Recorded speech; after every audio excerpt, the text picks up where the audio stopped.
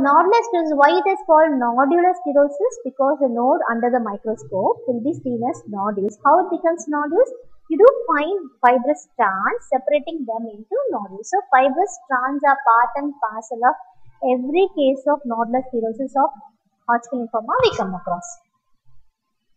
And infiltration of plasma cells. Do we find this? Yes, of course, because Hodgkin lymphoma is one of the very few examples where we find the neoplastic cells constituting roughly around 5%. The rest 95% is constituted by the reactive population. What reactive population? You do find plasma cells many, you do find eosinophils many, you do find neutrophils and other native lymphocytes. How are these cells recruited? By the expression of cytokines, the ligands by the and the tactic substances by the Hodgkin RSS, Reed-Sternberg cells. Right? So Hodgkin lymphoma, the neoplastic cells will be very less. The Reed-Sternberg cells will be very less in number. So you have a reactive background which is composed also of plasma cells.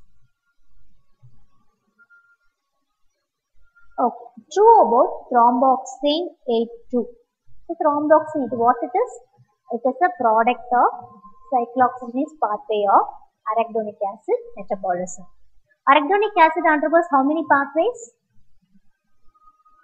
It undergoes 4 pathways. One is the age-old, first discovered cyclooxygenase pathway.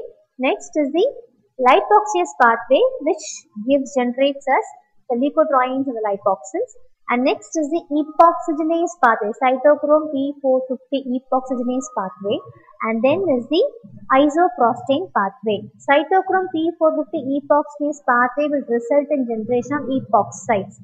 And the last isoprostane pathway involves no enzyme. Here they derive their products with the help of non-enzymatic free radical mediated generation of isoprostanes. That's about it. So coming to cyclooxygenase pathway generates prostaglandins and thromboxane A2. So prostaglandin, the immediate molecules from cyclooxygenase pathway will be PGG2H2. After which it divides and gives rise to thromboxane and PGI2. So it's understood. Thromboxane A2 is formed from PGG2 and PGH2. Fine. And why it's called thromboxane A2? If you give the answer as it has an effect on platelets, even prostacyclin has an effect on platelets. It also should be given the name. No. The reason is the cellular formation of thromboxane A2 is platelets. Then from where we get the PGI2, prostacyclin. There is cellular origin is endothelium. So thromboxane A2 is from platelet, from thromboxygenase, and it is prothrombotic because the major function of thromboxane A2 is blood vessel constriction and platelet aggregation. So when platelets aggregate, it will set the stage for the clotting factors to get activated and form a fibrin clot. It is prothrombogenic. Is it a vasoconstrictor? Yes, of course. It has a dominant role. Is it a vasodilator? It can't be.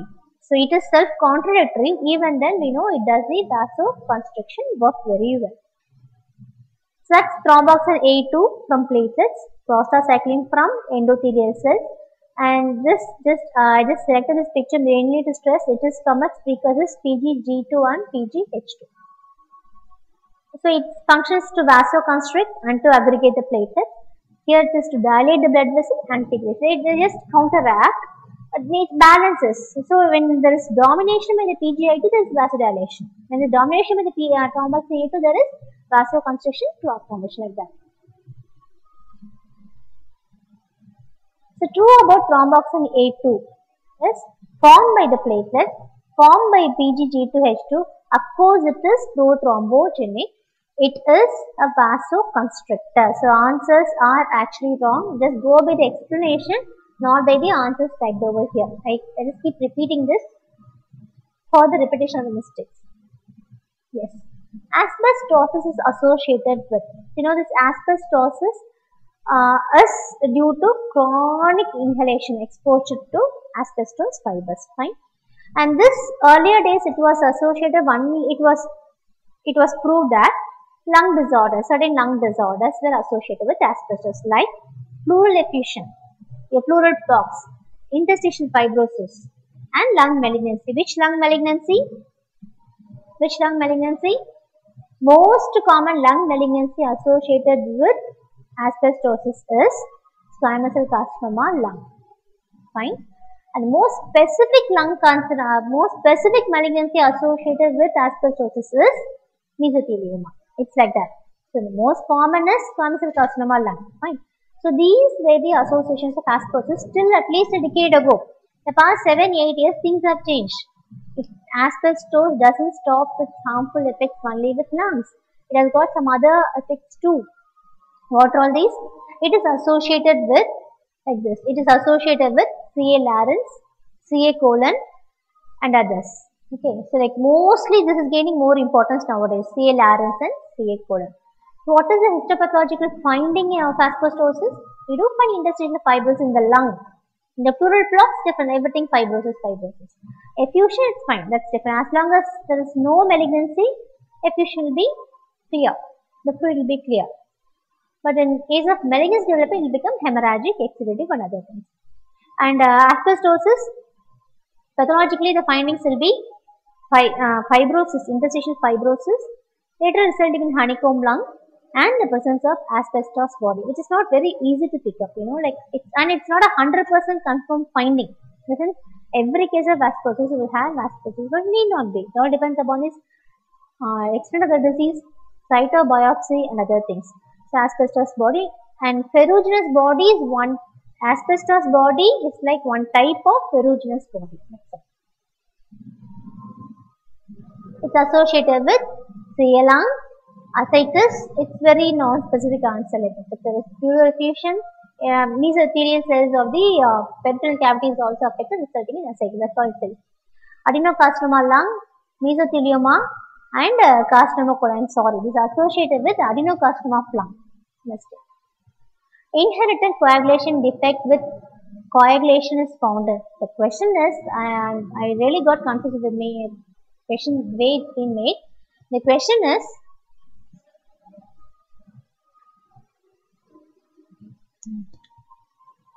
okay. So the question is, which among the following is the inherited coagulation defect? Inherited coagulopathy. That's a question. Okay. So the answer is everything. So protein C, protein S deficiency, antithrombin 3 deficiency, protein C resistance, dysfibrinogenemia, afibrinogenemia, hypofibrogenemia, all these are inherited disorders of coagulation. Fine. So this is the case. Even your homocystinemia can be congenital or acquired. Right? So congenital case, in that case it will be inherited. Which is the most common inherited cause of coagulopathy? The answer is factor V Leiden mutation. Then comes a prothrombin gene mutation. Then comes a antithrombin 3 deficiency and all. The most common cause is factor V Leiden gene mutation. And this low complement level seen in. So this is again a repetition. We have started the discussion with this. And true about celiac disease. So celiac disease is one of the high yield area in the PG entrance examination. So celiac disease, like the way the patient mounts an immune response when he or she is exposed to gluten part of the wheat. Gluten.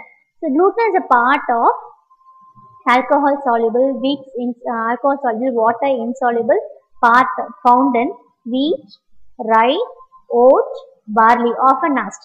So which among the following cereals doesn't have gluten like that? So it's a must know. So wheat, rye, oat, barley will have gluten. So when such a patient who has got the genetic susceptibility, when he or she gets exposed to gluten, so immediately he mounts the immune response. Immune response is not like rashes, breathing difficulty and all. What happens is you have an immediate abdominal distension, abdominal discomfort, slowly setting the stage for malabsorption. So what happens?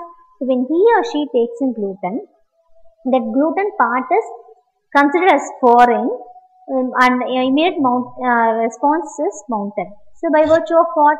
When such a patient has possess DQ2 or DQ8.